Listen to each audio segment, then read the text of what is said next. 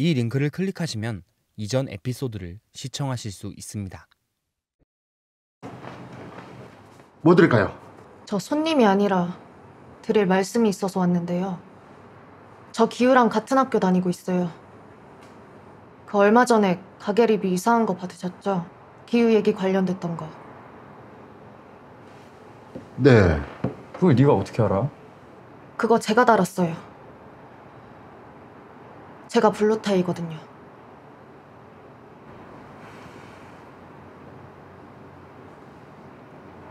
보세요. 아빠? 어? 씨발놈아? 아유 귀엽다. 동준아 많이 컸다 그치? 어? 더 살고 싶네. 씨발놈 이거 귀여워. 기우 이러고 다니는 거 모르셨죠? 얘 같은 반도 아니고 다른 반까지 와서 이러는 거예요. 기우한테 맞은 애. 야 씨발년아 너 뭐하냐? 기호야. 와 씨발 나한테 왜 이러는데? 기호. 대답하라고 씨발. 야! 한 번만 더 애들 때리면 저 그냥 안 넘어가요. 이 영상 바로 경찰서에 넘길 거예요. 학생. 미안해요. 내가 가게 때문에 정신이 없어가지고 자식 교육을 그동안 잘못했어. 한 번만 용서해줘요. 아저씨 앉아!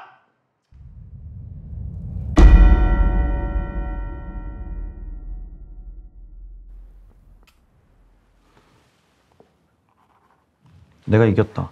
3-3. 나 네 거 먹다가. 이건 이게. 야, 어? 나 너네한테 할 말 있어.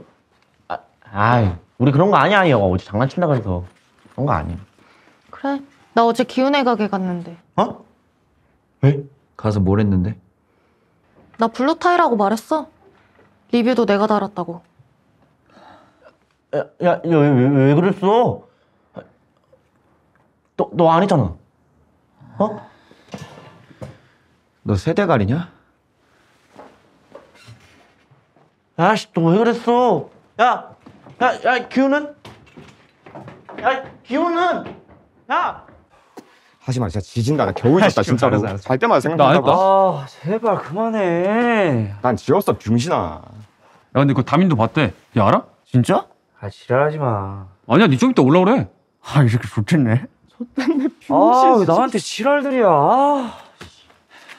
야, 근데 수빈, 너 왜 우리랑 노냐? 기훈은? 야 이 새끼 왕따잖아. 우리 반 새끼들 존나 노잼이야. 기우도 오늘 학교 안 나왔어. 왜? 몰라, 또 사고 치고 했겠지. 아 맞다 어제 새벽에 우리한테 할 말 있다고 그러던데 패매로. 진짜? 응. 야, 전화해봐. 몰라, 또 오겠지, 뭐. 사고 치고 이제 아빠한테 처맞고 있을걸? 또 맞아.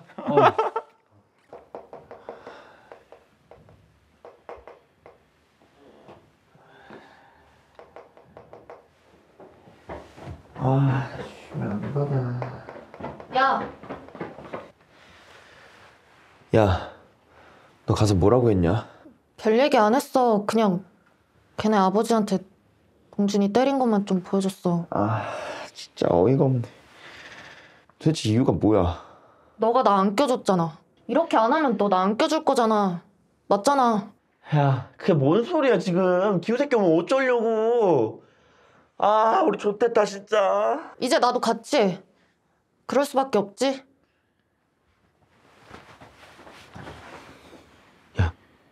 쟤 우리 얘기 안 한 거잖아. 그냥 우리 안 했다고 우기자. 안 돼. 왜? 규칙 때문에. 쟤 다 알고 그런 거야. 반장이 노린 우리의 규칙. 야, 그게 뭐가 중요해. 그냥 무시하면 되지. 안 돼. 왜? 룰이잖아. 이게 스팸 때문에 전화 잘 못 받잖아. 방금 전화 하면 되지, 병신아. 아니야 지금 패매 말고 아무것도 안 될 거야. 기우 너 늦었냐? 씨발 진짜 개빡치네 진짜. 니들 패배 안 봐? 어? 패매 안 왔는데 병신아. 왜 뭔데? 왔네? 네 면상은 또 왜 십창이냐? 처음 갖고 왔냐? 야 됐고. 야 니들 블루타이 알지?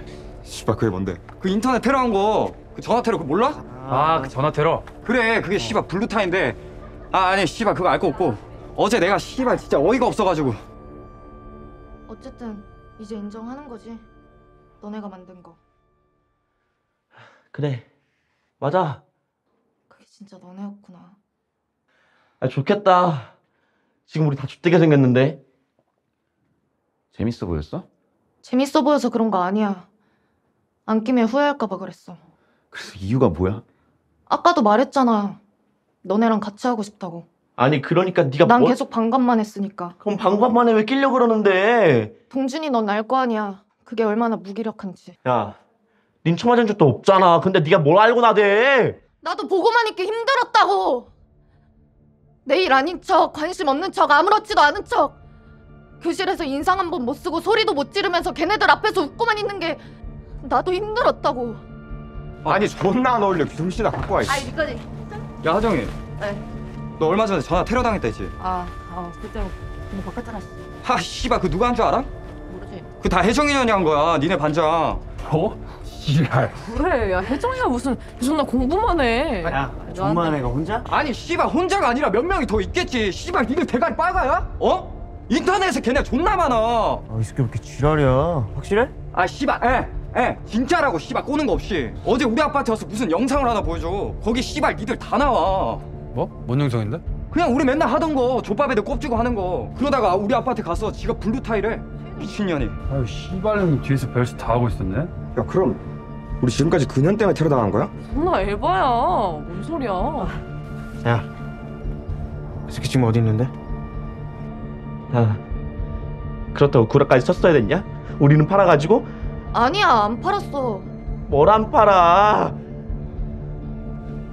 진짜 내가 했던 거야. 네가 왜? 진작에 했었다고. 너네가 테러하기 전부터. 야, 오늘은 내가 혼자 맞을게. 대신 나도 껴줘. 같이 하자. 야, 그럼 일단 가자. 야, 진짜 왔는데. 어떤 게임이든 다구len 장사가 없다. 내가 해본 모든 게임이 그랬다. 저기 있는 채널. 진짜 좋은데. 야 기회 나와봐. 야 니들 뭐하냐? 존나 찐타들. 우리 씹냐? 야 씨발 니들 왜 같이 있어? 야, 반장 뭐하고 있었냐? 혜정아 일로 와봐. 야 이 씨똥주 일로 와봐 씨발년아. 니 같이 있어. 우리 씻고 있었지? 어? 반장 안 하냐고, 이 씨발년들아. 이렇게 봐.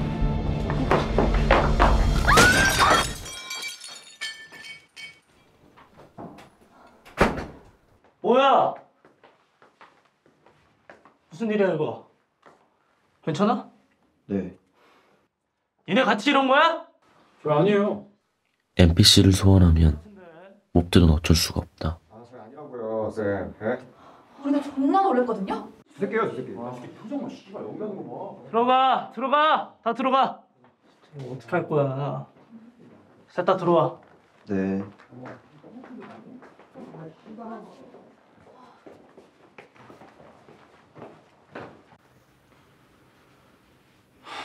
아니 너그 대체 거기서 뭐 한 건데요?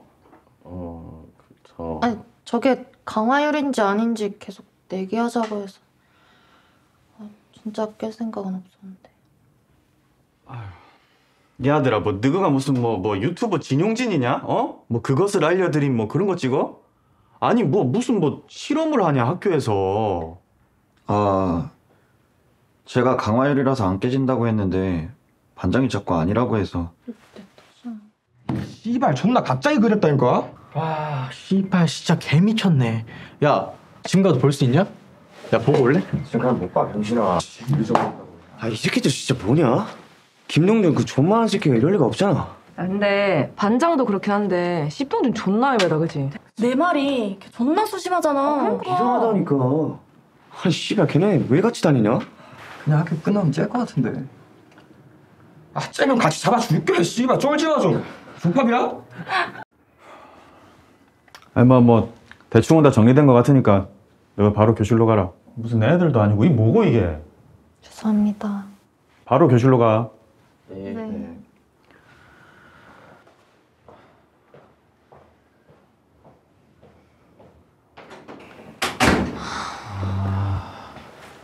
진짜 좋겠다. 어떻게 교실 가? 야, 미안. 나 때문에. 야, 됐어. 일단 우리 집으로 가자. 뭐? 너네 집? 지금? 바로? 변명은 나중에 해도 돼. 야, 그럴 거면 차라리 조퇴를 하지. 그냥 무단으로 빠진다고? 어차피 우리 셋 다 조퇴 안 될 거야. 빠지는 거 말고 답이 없어.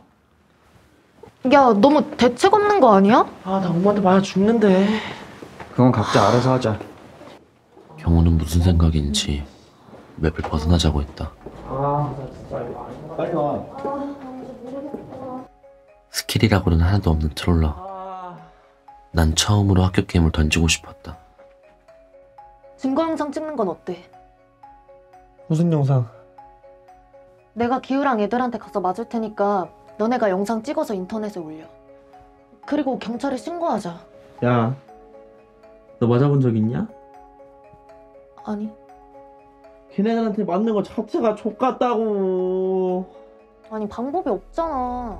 아, 몰라. 너 때문에 망했어. 우리 원래 익명이었는데. 아, 이제 걔네들한테 족됐다. 아니야. 아. 언젠가는 드러나는 거였어. 이 상황을 이용해야겠다. 타이밍이 안 맞긴 한데 진짜 스티키? 아예 판을 뒤집어야겠어. 먼저 선생님을 이용하자. 야, 꼰지를 거면 아까 교무실 꼰지르지. 난 그건 좀 아닌 것 같은데. 걔네 쌤들 별로 무서워하지도 않잖아. 선생님이라기보단 판을 아예 뒤집을 거야. 일단 너네 교무실로 좀 가. 지금? 어? 자세하게 설명 좀 해봐. 경호는 혜정이와 나에게 미션을 줬다. 방금 도망친 학교에 다시 들어가 잠복을 하는 미션. 우린 의아한 게 많았지만 이 상황에서 믿을 수 있는 건 경호밖에 없었다. 없다. 가자. 블루타이 만들면서 혼자 계획한 게 있거든. 너네가 교무실로 가면 국어선생님 노트북이 있어. 들고 다니는 게 원칙이지만 다 놓고 다녀. 우리가 그 노트북만 만질 수 있으면 이 상황 다 해결돼. 나 믿어. 여기야? 수학 마트? 존나 오랜만에.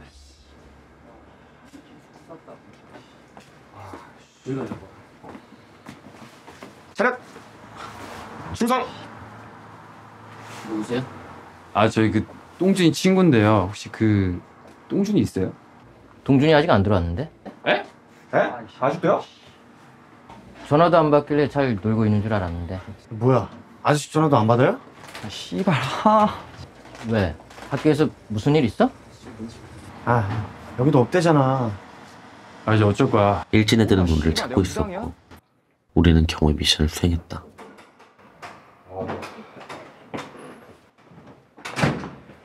정찬아. 혹시 내 핸드폰 가지고 나왔어? 아, 아니. 근데 니네 왜 쬐어? 너네 때문에 나한테 괜히 화풀이 하셨잖아. 아, 미안. 쌤 많이 빡쳤냐? 개빡쳤는데. 아 진짜? 우리 밖에서 기다리고 있을 테니까 쌤들 퇴근하시면 알려주면 안 돼? 왜? 아니 그 우리가 사정이 좀 있는데. 아, 야, 진짜 도와주면 안 돼? 아, 알았어, 해줄게. 아 진짜 고마워 정찬아. 나 이제 교재 갈게. 응. 정찬아 잠깐만. 내가 내 국어 비문학 PPT 발표가 있는데 쌤한테 안 들어가지고 내가 노트북으로 넣으려고 하는데 혹시 그 비밀번호 좀 알려줄 수 있을까? 0707. 아 진짜 고마워. 내가 나중에 맛있는 거 진짜 꼭 사줄게. 알겠지? 고마워 정찬아. 신현아, 내가 담배 맞기랬지. 쌀이야. 배 아파. 뭐야? 생리? 노노노노.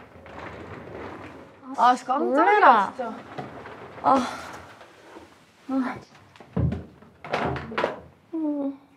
너네 쌤이 집에 가래. 어? 아싸. 대박. 야, 오빠. 야, 쟤 몇 시냐? 남자는 먼저 받겠지. 그럼 걔네가 있겠냐? 전화해볼까? 해봐. 맞다. 불 뺏겼지. 미친. 야, 100번만. 교무실 감이 있냐? 예스. 가자. 빨리 가자. 빨리 가자. 야, 잘 썼냐? 최선은 다 했다. 그래? 이쪽 빠꾸맣게 말해봐. 야, 도와주면 이거 된다. 봐봐. 그래. 조금만 퇴근하시면 되는데. 경우 이 새끼 전화를 안 받아. 걔네 설마 경호 찾아간 거 아니야? 아니야. 나 아빠한테 좆됐다. 부재중 존나 많이 왔어. 동찬아. 수마. 왜? 왜?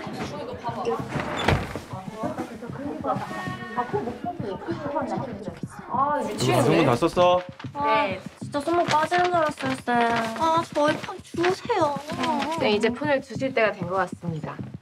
폰은 무슨... 너가 아직 다목적실 청소 안 했잖아. 이거 어떻게 해요, 쌤? 왜? 왜 못 하는데? 어? 쌤 알바 가야 돼요. 알바 이거 끝나고 가. 금방 하잖아. 와. 쌤, 여기는 진짜 안 돼요. 안 돼요. 이거는 오늘 안에 못 끝내요. 아니 다른 애들 다 하는데 뭐 너가만 봐줄까? 네. 쌤. 그러니까 학생들이 담배를 왜 피워? 네. 오늘 너무 늦었다. 오늘 너무 늦었으니까 한번 봐주세요. 네. 앞열만 해, 앞열. 앞열만 해, 쌤. 그 앞열 여기만 할게요, 쌤, 진짜. 쌤이 잠시만. 내라는 게 나을 것 같은데요? 나이스 종찬. 그치, 종찬아. 역시 그렇다네요. 아니 뭐 할 것도 없구만은. 아이고, 겁나 많아요, 쌤. 시끄러. 쌤, 맨날 시끄럽대, 진짜. 이거 경호 본 적 없나? 모르겠는데. 경호 아버지 연락도 안 되는데. 경호 보면 바로 연락해라. 연락하면 폰 주실 건가요? 주실 건가요? 주실 건가요? 감사합니다. 내일 청소 꼭 해놔. 알겠습니다. 빨리 연락 주세요. 인사 안 하나? 감사합니다. 네, 가시고요. 사랑합니다. 안녕. 우리 빨리 가야 돼. 전화해.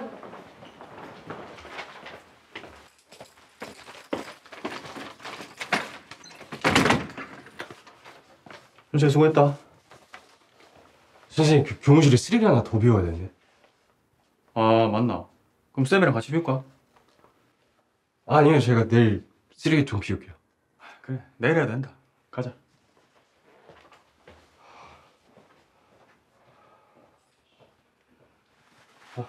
그렇게 미션을 수행하려다 우린 던전 안에 갇혔다. 경호는 전화를 안 받았고 종찬이는 내가 어쩌겠냐는 말만 계속했다. 뭐라 그러지? 배터리가 꺼져갈 때쯤 그래도 미션 하려는 할 수 있었다. 내일 아침에 문 열고 들어온 거 다 쌤들일 텐데.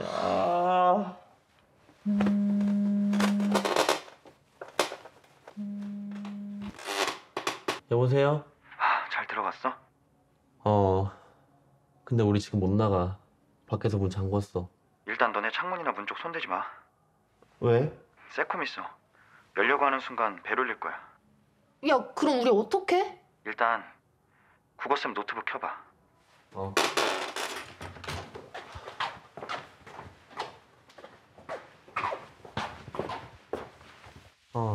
왔어. 잠시만.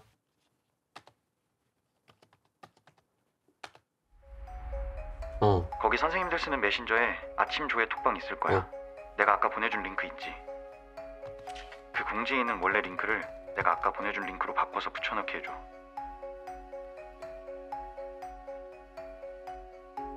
야, 근데 갑자기 웬 조회? 자세한 건 내일 알려줄게. 야, 그럼 우리 여기서 못 나가? 나도 방법을 한번 찾아볼게. 최대한 안전하게.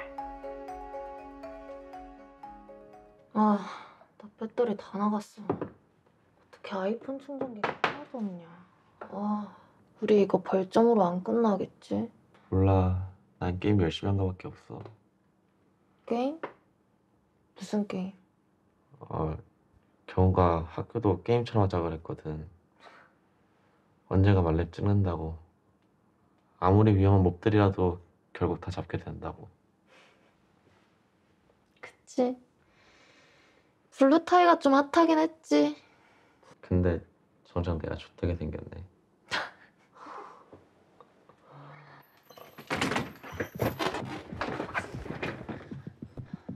쌤 이쪽으로 걸어오면 정신 차려. 살짝 숨어.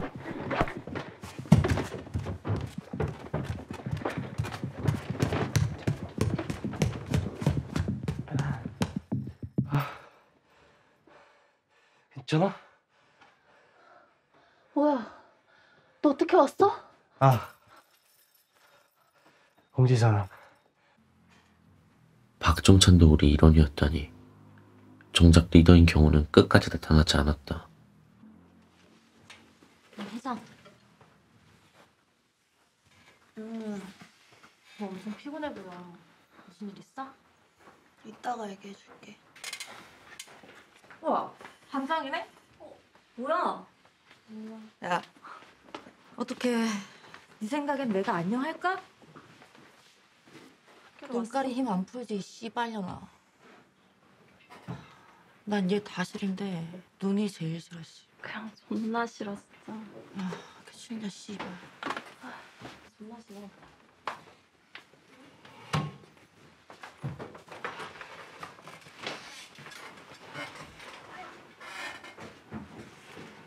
야, 니 어제 왜 쨌냐? 몰라. 어제 일 있었어. 이현준이 니 졸라 찾았어. 니 없어서 나만 졸라 갈굼당했잖아. 너 어떡할라 그래? 몰라.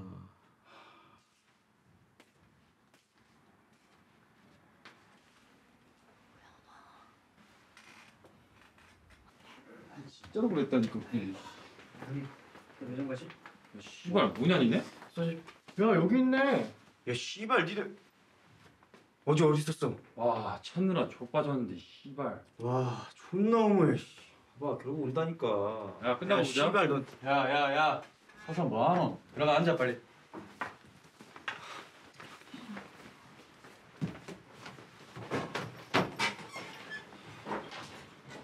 자 오늘 소방안전교육 있는 날인데 바로 전부 다 체육관으로 나온다.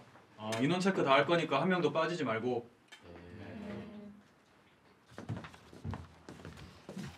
애국가 없고 바탕화면에 소방안전교육 링크 누르면 된다.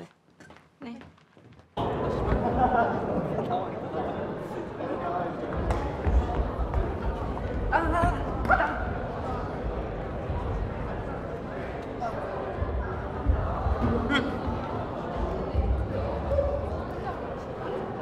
자, 조용히들 해. 야, 정신 좀 차리고, 저기 맨 뒤에서 세 번째 줄 깨우세요. 짝다리 짚지 말고. 김 선생? 자, 소방 안전교육 영상 시청하고 아침 비를 시작하겠습니다. 너무 재밌겠다. 이거 봐요. 너무 재밌다.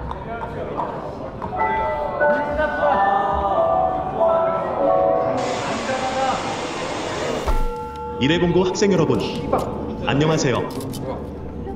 지금 이 영상은 시간차를 두고 전국의 학교에 송출되고 있습니다.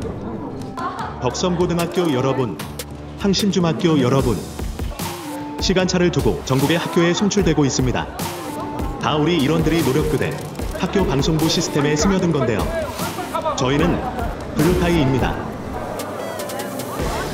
지금 학교에 계신 저희 유저분들에게 대형 퀘스트를 드리려고 해요. 지금부터 제가 학년마다 딱 한 명을 지목하겠습니다. 1회공고는 3학년 3반 홍정평, 3학년 1반 김수영, 2학년 6반 강규호, 2학년 5반 이명태, 1학년 3반 이현준. 이 지목된 한 명이 자퇴할 때까지 테러하는 겁니다.